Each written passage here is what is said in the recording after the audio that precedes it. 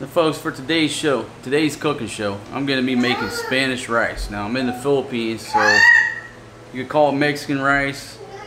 And now, this ain't Filipino rice. It ain't got nothing to do with Filipino food. I just happen to be in the Philippines right now.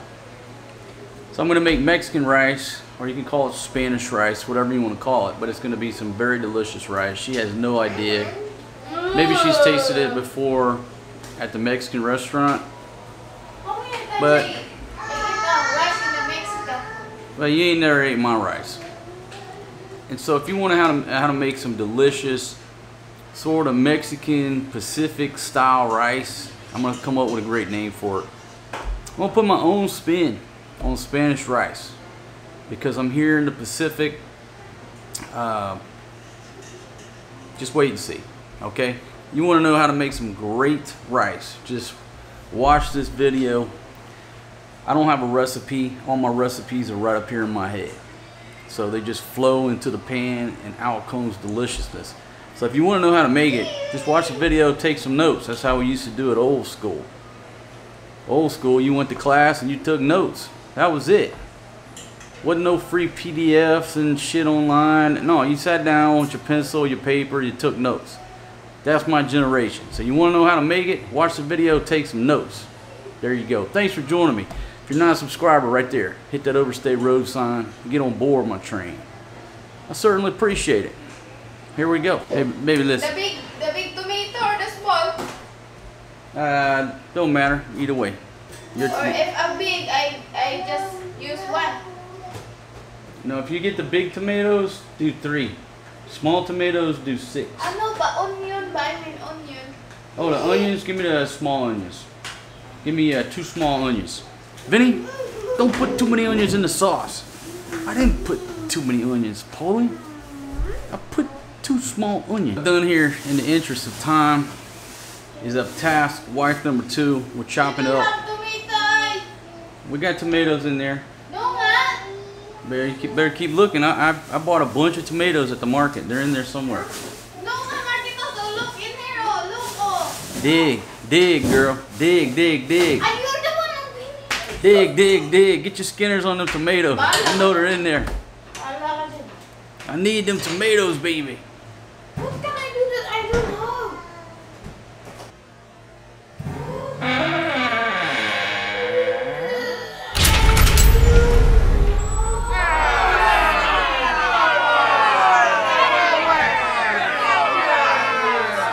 Lighten up, Francis. Folks, y'all see that angry? What do they call it here? Is that tempo? What's tempo mean, baby? You think it's all fun and games being married to a Filipina? It's not. Okay? I don't have it. Because of what? Tomatoes, baby. You don't need the list to look for tomatoes. Just dig. Deeper. Oh, here they are right here. Tomato. Look. They're in there somewhere. Oh, look. They're in there somewhere. Oh. They're in there somewhere. Let me take another look. I just need one of these. I don't spicy, yummy. Dude, I said I just need one. No, not in the list. Oh, see? I know. That's not tomato, that's orange. Oh, look at that. I think it's down there somewhere. Let me take another look. Go. Where's the money, Lebowski? You want that money, Lebowski? Where's the money, Lebowski? Oh, it's down there somewhere. Let me take another look. I think it's down there somewhere. Let me take another look. Great movie. Put me 3 more in there, baby. Alright, so if you're taking notes, 5 peeled garlic cloves. Alright? Go to work, old girl. The Big Lebowski. That's the name of the movie. The Big Lebowski. Honey, your tummy's doing peekaboo. Peekaboo. Your tummy too. Peekaboo. Not only mine. Maybe Gordon Ramsay would be proud of your chopping skills.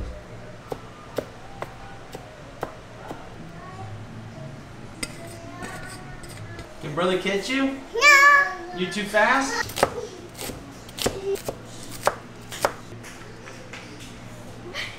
What's the purpose of the glasses, baby? My head is my eyes are hurting. From the light? No, from the nerve. From the onions? So baby, those are safety glasses against the onions? You look like a movie star.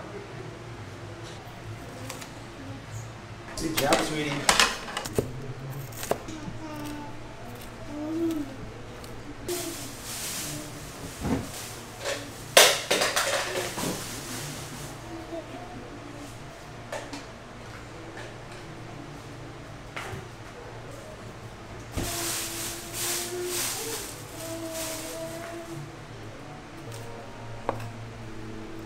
Wow, that smells delicious.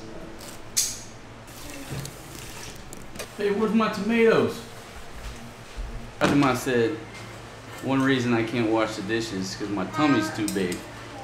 Okay, well that's a good point, baby. When I got a big old beer belly, a man's got a big old beer belly, he can't reach the dishes. He's like over here like this because it's too much. Oh. That's why you gotta stay slim and trim. Only the juice that you need. I need everything. And just cut the ends off, baby, and then I'll crush them. That's it. That's all you gotta do. I'll take it from there. All right, folks. Now, I didn't have any tomatoes, so I had to go to the store, and I picked up some tomatoes.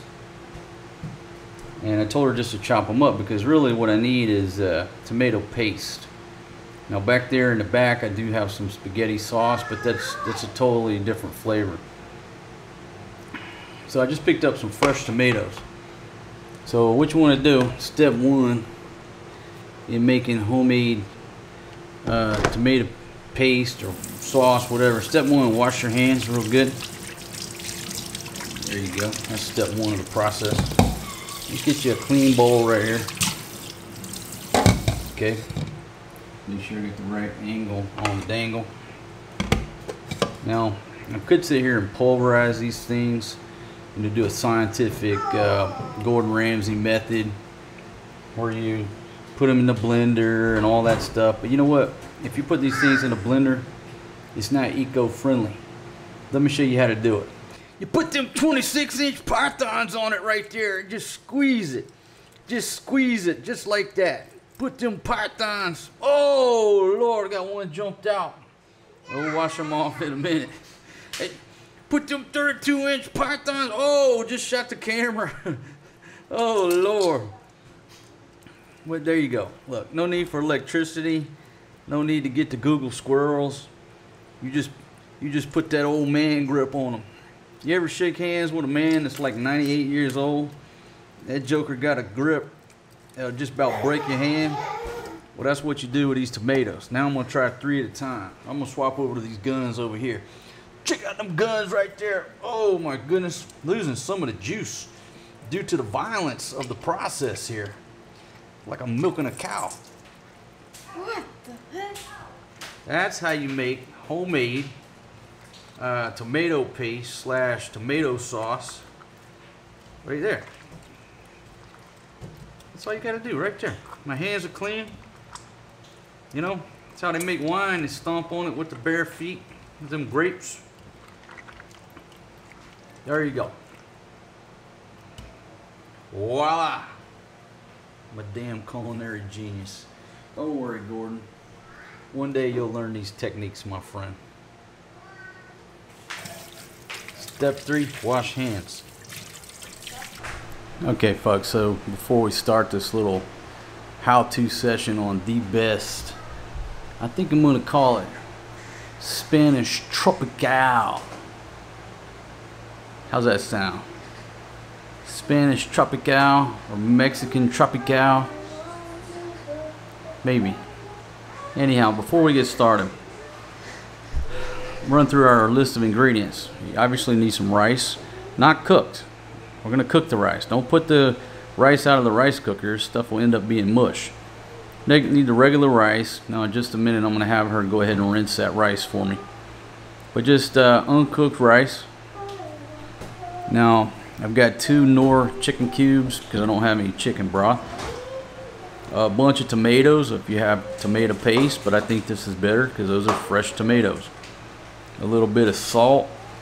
I've got a rum and coke right there, and that's not for the recipe, that's for the cook. Just go through the spices. I got a little crushed red pepper. Oh, that's 2 different cayennes there.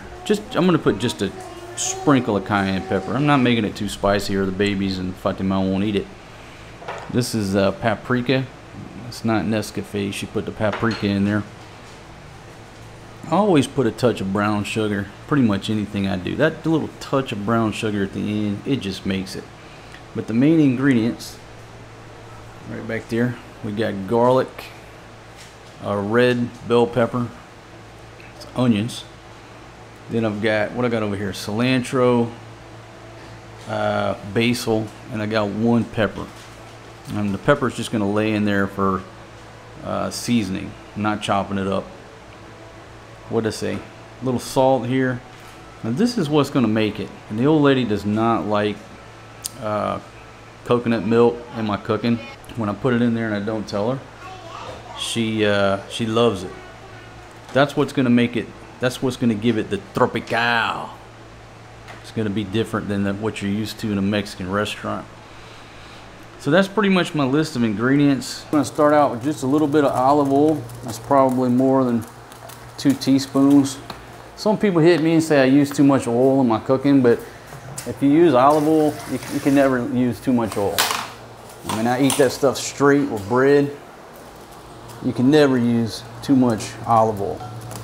All right, so spread that around, get this thing heated up. Make sure the oil is hot for the rice. So I'll just throw the garlic, the peppers, and the onions in here first. And we're just going to stir this around a little bit and get it going. The smell coming off of that right there is just outstanding. Take your rice, add in the rice. Now it's a lot of rice. Maybe I put too much rice, but we got to keep stirring this rice. And what we're trying to do is toast the rice. And I'm going to go with a little bit more olive oil. Now if you're using vegetable oil and all that stuff, yeah, you want to use that stuff sparingly. But olive oil, don't worry about it. I mean, I can drink that stuff. And we're just going to toast it up a little bit. Come in here with your tomato paste. Really, that's nothing but crushed up fresh tomatoes. Oh, that smell is wonderful. Come in there with 1 Dixie cup full of water. And for me, it's a 2-to-1 ratio. Oh shit, this is cold. This is supposed to be hot. It's not supposed to be cold. So there you go. There's 2 redneck Dixie cups full of water. And we just stir this around. Now remember, this rice has to cook. This is not cooked rice coming out of the rice cooker, ladies. If you take the rice out of the rice cooker, it's just going to be jello by the time you get it done. Paprika. Oh, look at that beautiful, beautiful color. It's like a, what's his name, Bob Ross painting. I'll come in here with just a touch, sprinkle of cayenne pepper. I don't want to make it too spicy or else the old lady and the babies aren't going to like it. Come in here with just a sprinkle of salt. What is that? What is that, about a quarter of one of them baby spoons? There's been a couple times I made it too salty. Made my dishes too salty, just getting carried away with the salt. Here you go. Here's these chicken cubes. Now if you have chicken broth, you want to use chicken broth. But I didn't have chicken broth, so I just had to go to the Sorry store. Pick up 2 of these Knorr flavor cubes. There's 1 in the pool. And 1 more. Make sure I got chicken and not pork or any other flavor. Which, you know what, it doesn't matter. If you use pork, beef, or chicken, it'll be delicious. Just don't use the shrimp or the fish. It's just too strong and not even a natural flavor. Don't recommend those. But here we go. There's a second cube going into the drink.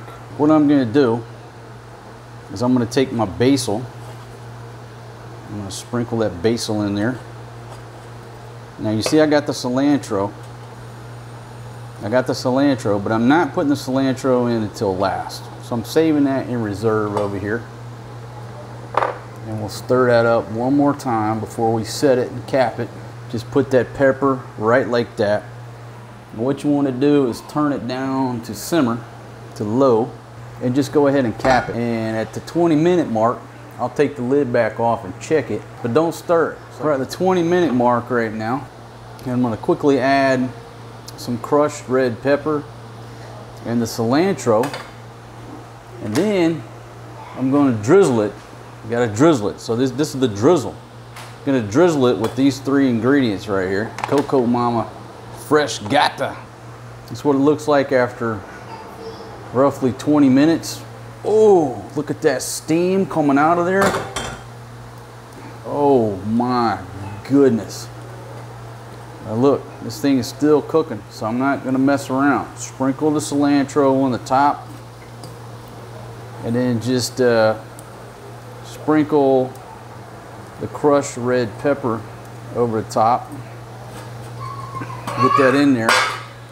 And now we're just gonna drizzle the coconut milk in here. Look at how beautiful that is on the presentation. There you go, and just cap it. Keep it on low about another 5 to 10 minutes. Folks, that's all it is to this dish. Now, I said I'm gonna cap it for 10 minutes, but at about a 5-minute mark, that looked like it was almost done. Maybe in about 3 minutes, I'm gonna go ahead and kill the heat and just let the natural heat, because that cast iron retains heat, so it's gonna continue to cook. Smells delicious. I say 3 minutes, that's it. But there you go. I'm not exactly sure what I'm gonna call it. Maybe I just call it Mexican tropical rice. Let me think of something else. I gotta come up with a catchy name. It'll be in the title, obviously. But that's just a little spin to it. It's a little different than you're gonna be used to in a Mexican restaurant. Everybody has their own special recipe. But that's my recipe. Now, if I really wanted to make this into a meal, I would have just cut up some chicken, boneless chicken breast, whatever. Just cut up some chicken, sauteed that initially with the garlic and the onions, and this would be an outstanding meal. And I may do that the next time. I was just going for rice today, but with a little bit of chicken, I mean, you could feed a bunch of people with that. They'll love it. Trust me. If it were just for me, I would go heavier on the heat, heavier on the peppers. But my Filipina, she doesn't like spicy foods. Neither do the babies too much. I mean, Forrest G will eat it, Maria won't. So I had to go real light on the spices. But if it was just me cooking for me and the boys, I'd hit it with the spice. I'd turn it into a man's dish. But there you go. I hope you enjoyed this cooking show as much as I did. And about 1 more minute and I'm killing the heat, and that's going to be all she wrote. It'll continue to cook a little bit. You know, I don't know the physics behind water soaking into a grain of rice, but you don't want to overcook it. It's either going to burn or it's going to turn to mush. Some of the recipes you're going to see out there will say 30 minutes. I'd say cap it for 20 and then take a look at it. But don't stir it around, because then it'll get all jacked up. Cooking is what? It's an art and a science all together. What's cooking? Let's reduce it down. You put the meat on the heat, add some vegetables and spices, and see what happens. That's all cooking is. It's not complicated. You don't got to go to culinary school to learn how to chop up a damn carrot or an onion. You don't got to. You don't got to go pay $50,000 to teach people how to teach you how to chop up an onion. It just don't work like that. Grandmothers around the world, they're the best cooks in the world. They ain't never been in no damn culinary school. Let's go ahead and kill the heat. Go ahead and shut her down. When you're cooking with cast iron, folks, if you think the dish needs 5 more minutes, cut the heat at the 5 more minute mark. it's still going to continue to cook. All right, folks, here we go. So the steam stopped coming out. I mean, it's still hot. We're going to go ahead. Oh, look at that steam. We're going to uncap that and just take a look right there. Man, that looks beautiful right there. I'm going to fluff it up. The smell coming off of this is absolutely just outstanding. I'm going to let it rest a little bit, let it breathe. I could have used more tomatoes if I wanted to make it look a little bit more like Mexican rice. Now it's got to rest a little bit, get some of that steam out of there. But what do you think, baby? No taste. Huh? No taste. It's got no taste to it? No taste whatsoever? What's the coconut Yeah, coconut. and the vegetables, but you need to add salt.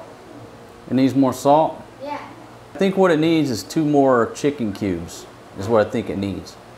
I only put 2, that wasn't enough. It needs 4 chicken cubes. You can add salt only. It just needs salt? Okay, I think 2 more chicken cubes. She says more salt. What you think, baby? Delicious. You want to eat a bowl? Yeah. All right, get you a bowl.